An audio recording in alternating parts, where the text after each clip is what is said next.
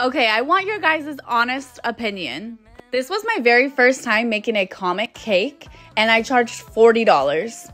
They got an 8-inch round confetti cake with vanilla custard filling, buttercream icing, and then the Comet cake decoration.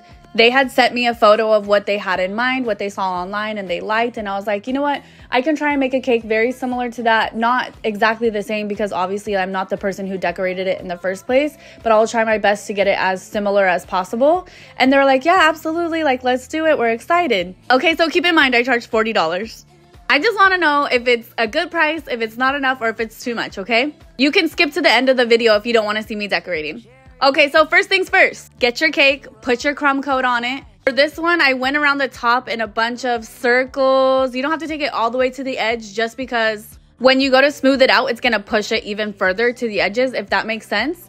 And then I took the same color pink and I made a pink drip on the sides. I didn't really have a plan as to what I was doing. I just kind of went with the flow and did what felt right, if that makes sense.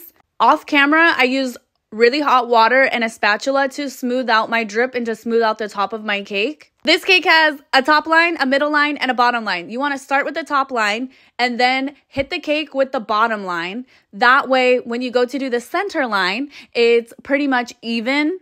Off camera, I went around these lines twice just to make them a little bit thicker. And then I also used hot water and a smaller spatula to smooth them out so they don't look as rough. Now, this is the fun part, and I was actually really scared to do it. It's the black outlining. You could easily mess this part up, which is like the main part of the cake. I made really small lines with small gaps in between them. And then in some spots, I did a little bit longer of a line, not too much longer, but a little bit. That way there's a little difference between them. It gives it more of that 3D look. So I did this on the drip, on all 3 lines, and then along the top of the cake. I took my time. I didn't want to rush it. I wanted to make sure that I was doing a good job and it had lots of the right detail. One thing, if I could recommend, is that if you're planning on patting down any of those black lines on the cake, wherever it may be or not, with hot water, be careful because it will bleed. And once it bleeds, it's really hard to fix. It's like the dye in it just wants to escape once the moisture hits it.